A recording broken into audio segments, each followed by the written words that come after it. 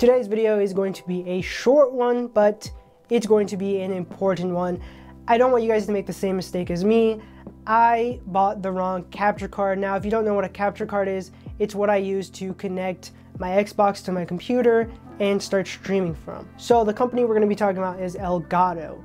Now, Elgato makes a bunch of different types of, products, but we're going to be talking about the capture cards. Now, if you go to Elgato's website, it's going to tell you that the only capture card that works with Apple products is the Elgato HD60S Plus. I made a completely horrible mistake. I bought the HD60S, I believe, and it did not work at all on my MacBook.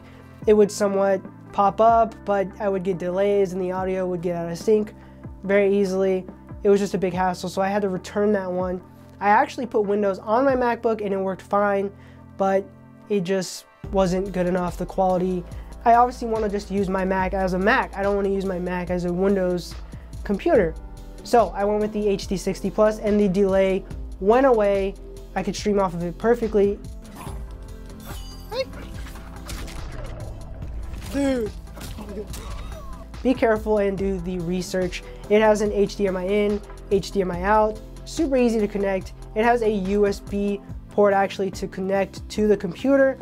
What you need to do is, if you want it to be USB-C to USB-C instead of using a dongle, I'm gonna leave a link to an Anchor cable that I use, and it works perfectly fine with this product. There is absolutely no delay. You can use this on Xbox, you can use this with a Switch, you can use this with a PlayStation, and you will have no problem. So don't be like me, get the HD60S Plus. If you guys want to see how to set it up in depth, I will do that. Just leave me a like and comment down below. But as far as capture cards that work, this is the one. Thank you so much for watching, and I will see you in the next one.